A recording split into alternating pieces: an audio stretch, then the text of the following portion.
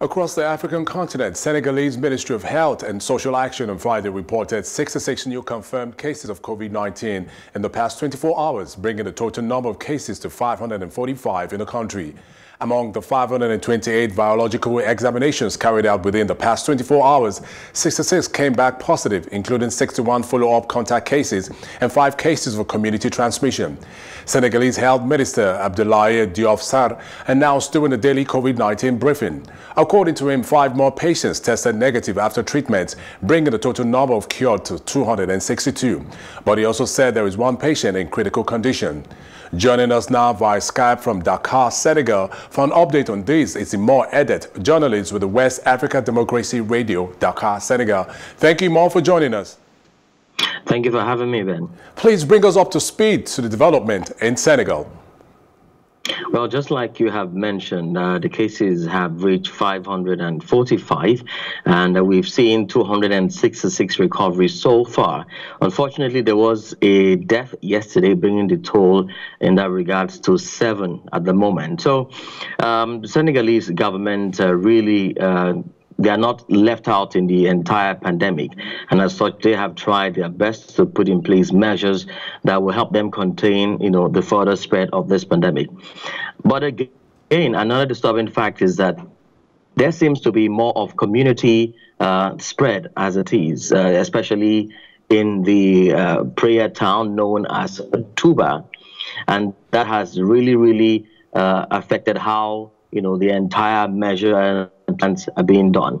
And then again, the government has ensured that they put in place some measures while also trying to put in place a better system that people can actually report when they have such of any of these symptoms.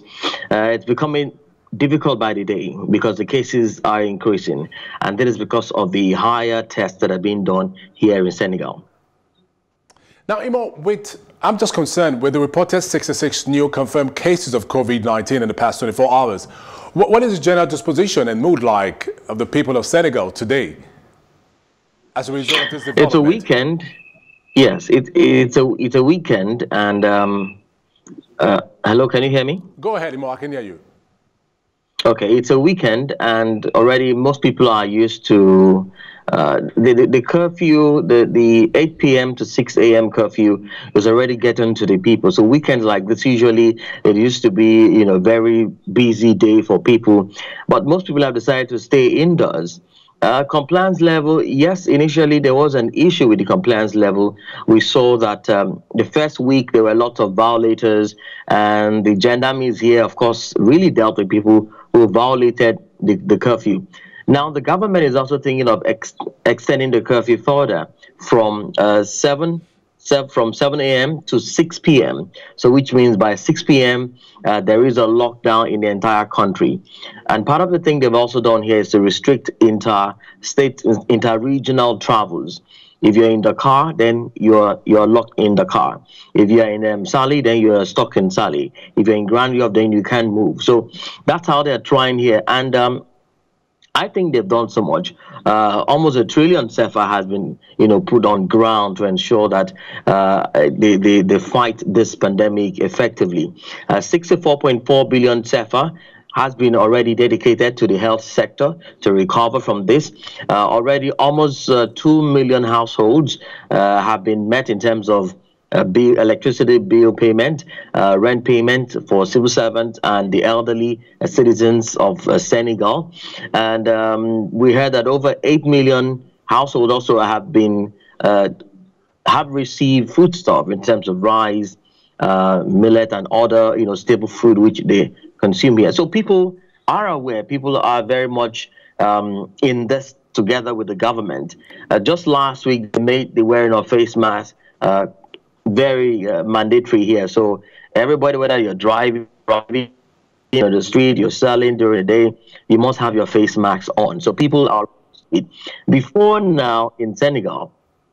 There usually used to be this dust storm that comes in from the north, Mauritania. So people are used to the face mask, so it's not new. But making it compulsory or mandatory for everybody then makes it a little bit awkward. But I think people have settled into it.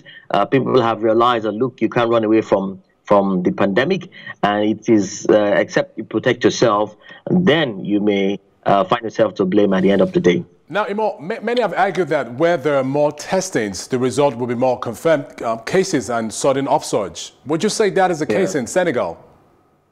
Yes, that's the case. That's the case here in Senegal. As a matter of fact, like I mentioned earlier, they're very much worried about community spread.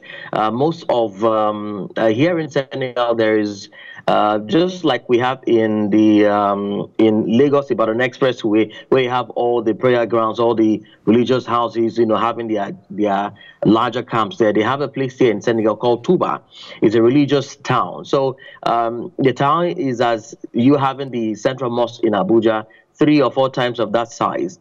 So the spreads are coming from there, and they're trying as much as they can to, just contain the spread from leaving that region to this other side here. So the more tests that are done, the more result that, you get. Definitely, you cannot beat that. I mean, it's happening in Nigeria. We're also seeing the same thing here in Senegal.